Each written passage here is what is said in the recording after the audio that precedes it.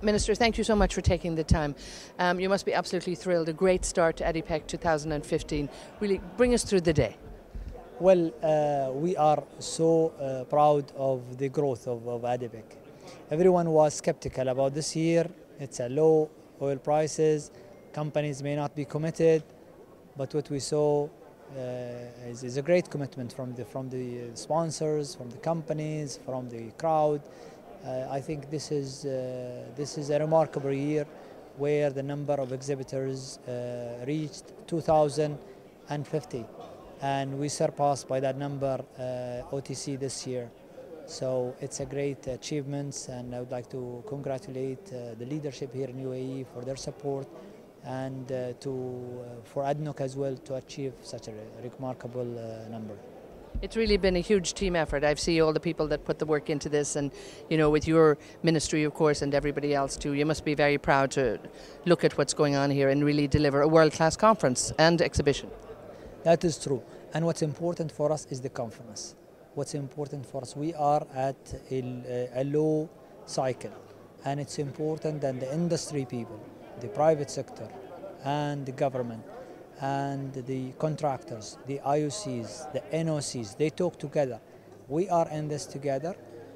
If there is a pain, we need to share it, and we need to reduce cost through efficiencies, through the use of technology, and that's the theme of this the conference this year, is the use of technology to lead to advancement in reducing the cost and optimizing the operations. And again, it's all you talked about innovation and also building efficiency into this. It's really time that people, I think, stand back, look at their books, look at their business, and maybe have some new change in thinking as well. I think that's true, and we have seen that work done from the beginning of the year, 2015 until now. We have seen a reduction in the various sectors of the business, and we are proud of what has been achieved, but we want to tell them we need to do more. Until this cycle is over, we need to do more, and we can get out of this cycle stronger. Now, a few other additions to ADIPEC this year. You have the Maritime Show, which is just looking wonderful, and a lot of people are interested in that. How important is that to combine, with ADIPEC and with the oil and gas side to bring, the players into it from the maritime sector? I think it's very important that we expand and we bring new ideas every year.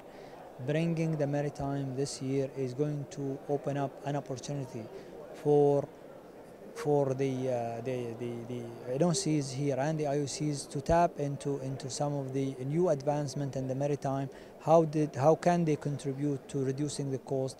What are the major issues that they are facing? And sharing that in a discussion and exhibiting some of the latest technologies used, I think is going to help the overall cause, which is increasing efficiency and the whole integration of this industry together. And we're seeing great interest from many of the companies in young ADIPEC too. How are you encouraged to see many of the young players? And we've been over at their stand. That's growing every year.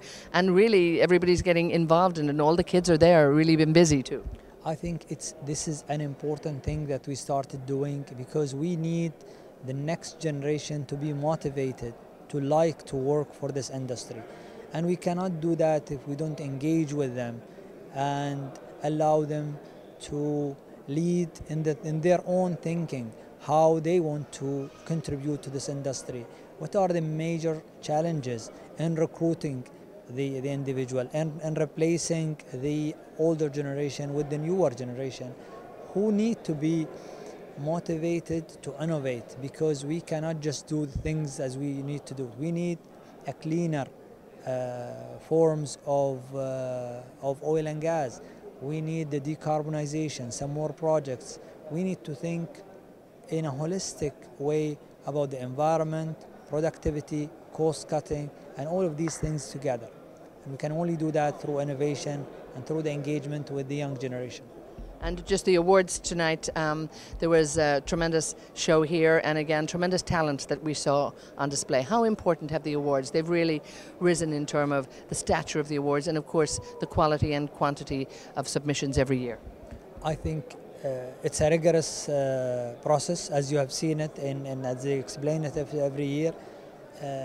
we want this competition toward excellence to continue. Every year we are adding categories to incentivize and to make people compete to deliver the best value for this industry to move to the next stage. The challenges are growing day after day. The easy oil is gone. We are now faced with more challenging resources. We need to be wise and we need to be efficient and we need to drive this competition in the various sectors of the business, the various projects, HSC, and women as well. And this year also we had the women ADIPEC, and all of these things are enhancing the efforts to achieve that target. So I'm sure you and all of your team at the ministry would wish them all well, to all of the contenders. Yes, we are, and I think all of them, just being a finalist, they are winners to us. So all of those who did not stand and collect a prize, I think they are all winners in my view. To just reach that category of being a finalist, I think that's by itself a challenge, and that's worth rewarding. So you have a busy few days ahead. We're going to let you go and wish you good luck on that. But how are the next few days? Have you a lot of conferences, a lot of CEOs still in town, a lot of visitors to meet? Yes, more ministers some of the ministers are coming tonight. We have His Excellency Al Badri, the Secretary General of ADIPEC, is coming.